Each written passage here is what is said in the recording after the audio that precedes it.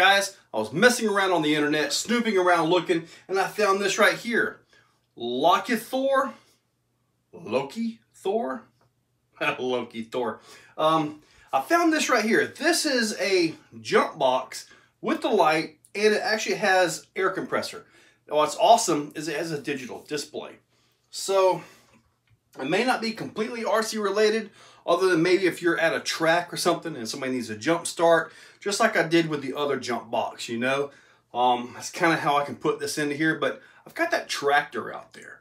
So having this with the air compressor and all that may actually help me out quite a bit if I happen to get into a situation with the tractor and I can't get up to my big air pump and all that. So we're going to get a good look at this thing on the table and see if we can go start something. This thing is really neat. Take a look. This is the unit right here, and we're going to turn it on. Look at that. How about that? A digital display. That is phenomenal. Now, right here, this is, you can adjust your air pressure. So if you're pumping up your tire through this port right here, you can actually, guess what? Put this on your tire and walk away. Now, these pumps, they aren't known for being very fast. So being able to walk away would actually be a benefit. So right here, you have a USB output. And right here is where you actually charge it with the cord that comes with it. That's the USB-C, I believe it is. This is where you hook up your charger cables, which we'll get to those in just a second. So right here is the light. I'm not going to shine it into it. Press a button. Holy moly. Hold it down. That was bright. Push it again. Woo! You want to do some dancing? Push it again. And now we have the SOS thing. We're going to turn that off. That was way brighter. Now, as far as the charge indicator, there's actually a fourth bar. So right now it's about 75% charged. So let's go ahead and turn this thing on real quick.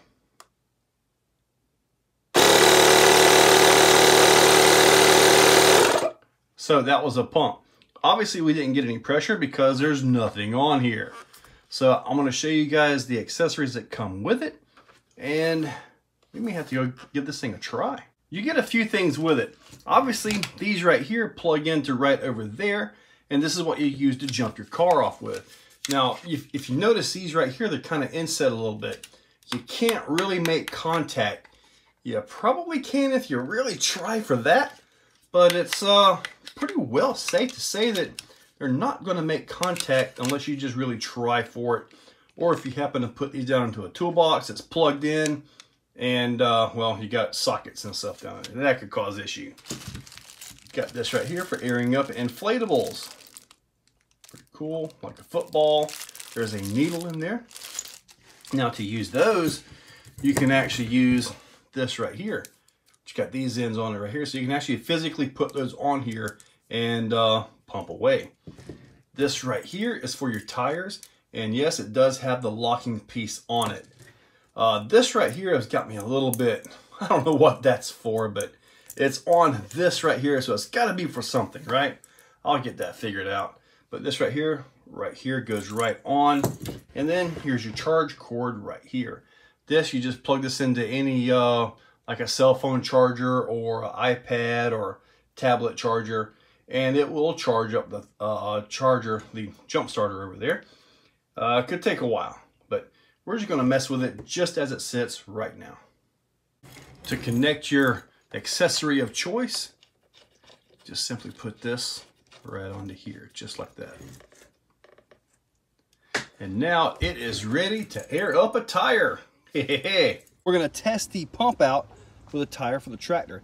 This tire is rated for 22 PSI. I've got it at 11 PSI. So we're going to go ahead and turn it on and just let this do its thing and see how long it takes. I'm going to set the pressure for 22 PSI, so it should stop when it gets there. Let's turn it on.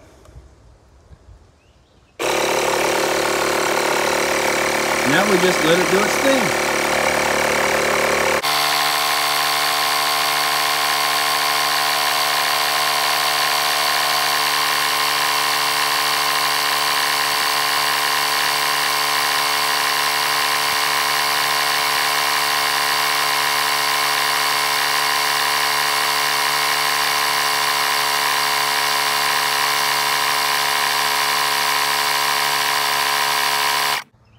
there we go. It held that 22 for a little longer than what I wanted, but there we go. Turned off just like it's supposed to. Just for the heck of it, let's see if we want to bump that up a little bit. See if it comes on automatically.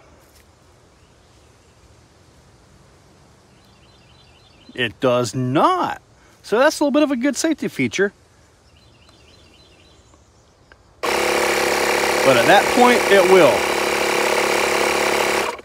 I don't need that. So, all right, it shuts off just like it's supposed to at 22 for this particular tire.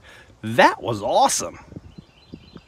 So to test this out, we're going to use the stock battery that's on it and just simply turn it over. I've got the plug wires off, so we should be able to hear this motor turn over with the stock battery.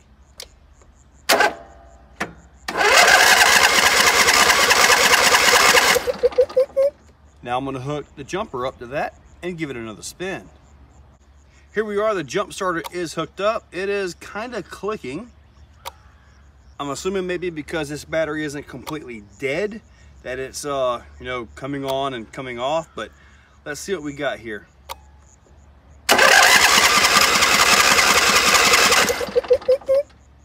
And I'm not sure if you guys can see that or not. I'll try to zoom in on it. You can actually see the battery voltage.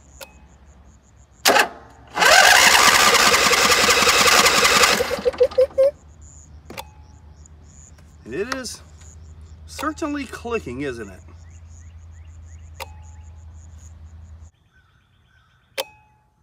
It's definitely doing something here.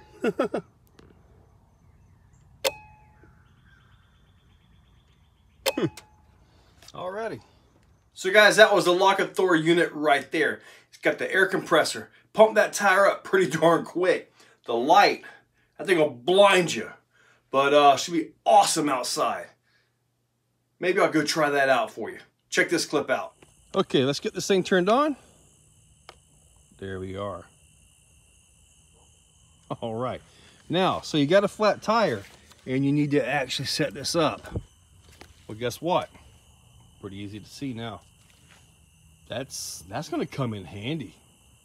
Like, really.